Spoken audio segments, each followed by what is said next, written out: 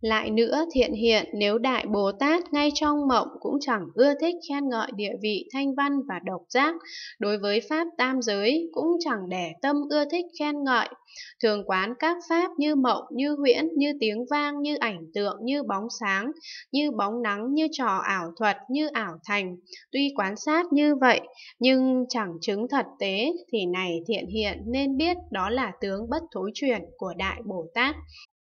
Lại nữa, thiện hiện nếu Đại Bồ Tát mộng thấy Như Lai ứng chánh đẳng giác, có vô lượng chúng, vô lượng trăm chúng, vô lượng ngàn chúng, vô lượng trăm ngàn chúng, vô lượng ức chúng, vô lượng trăm ức chúng, vô lượng ngàn ức chúng, vô lượng trăm ngàn ức chúng, vô lượng triệu chúng, vô lượng trăm triệu chúng, vô lượng ngàn triệu chúng, vô lượng trăm ngàn triệu chúng, đó là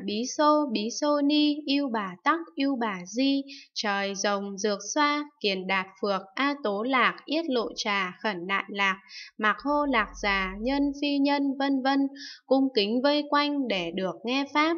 Đã nghe Pháp rồi, hiểu rõ nghĩa thú, hiểu nghĩa thú rồi, tinh tấn tu hành Pháp tùy Pháp hành và hòa kính hành.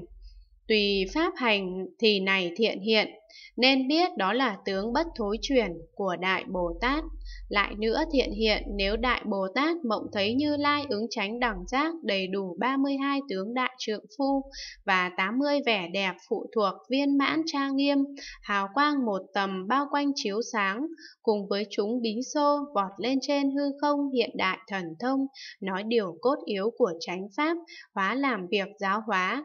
khiến đến vô biên cõi Phật ở phương khác thi hành Phật sự, thì này thiện hiện nên biết đó là tướng bất thối chuyển của Đại Bồ Tát.